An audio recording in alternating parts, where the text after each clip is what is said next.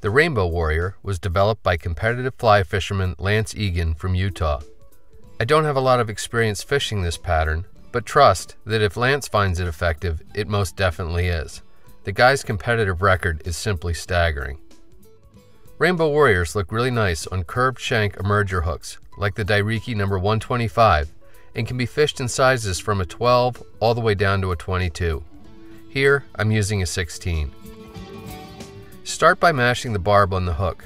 Oftentimes, you need to do this just to get the bead around the hook bend. Although this pattern can be tied with a pearl glass bead, most anglers seem to prefer it with a silver tungsten bead. A 3/32 of an inch goes well with a size 16 hook. Place the bead onto the hook, small hole first, and secure the hook in your tying vise. Red is the most common color of thread used on a Rainbow Warrior. Here, 70 Denier Ultra Thread. Start your thread on the hook shank immediately behind the bead and snap or snip the tag end off close.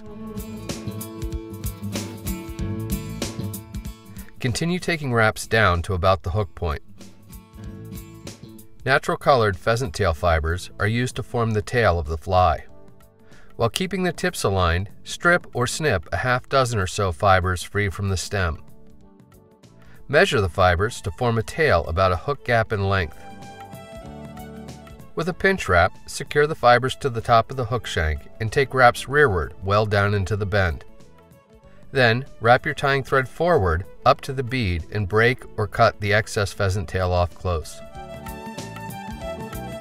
For the Mylar abdomen and wing case, I like the wide version of pearl Flashabou better than the thin. Snip a single strand free from the hank, and then snip a 3 or 4 inch piece from the strand for easier handling. Tie in the Mylar just behind the bead and take adjacent wraps all the way back to the base of the tail, then wrap your thread forward to form a completely red underbody. Make overlapping spiral wraps with the Mylar up the hook shank to behind the bead and secure it with a few tight wraps of tying thread. Pull the Mylar back and take wraps of thread rearward to the hook point. This will result in an appropriately long wing case. For the thorax of the fly, Wapsi's Sow-Scud dubbing in tan rainbow looks great, as does their plain rainbow color. Create a thin, short dubbing noodle on your thread and take wraps to form a bulbous little thorax that's about equal in size to the bead. Pull the Mylar forward, over the dubbing, to form a shiny iridescent wing case and secure it behind the bead with 2 or 3 wraps of tying thread. You can then fold the Mylar back and take a few more wraps of thread to really lock it in place.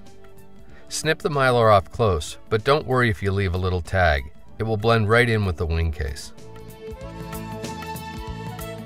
This fly benefits from a built-up thread collar that acts like a hot spot. 2 separate 4 or 5 turn whip finishes is usually enough to build up the collar and secure the thread. With the whip finishes complete, snip or cut your tying thread free. I like to add a drop of head cement to the thread wraps for durability. Once it dries, you can't even see it. The lip of a styrofoam coffee cup is a great way to hold small flies while the head cement dries. As I said in the beginning, I haven't fished this pattern a lot, but I think that's about to change.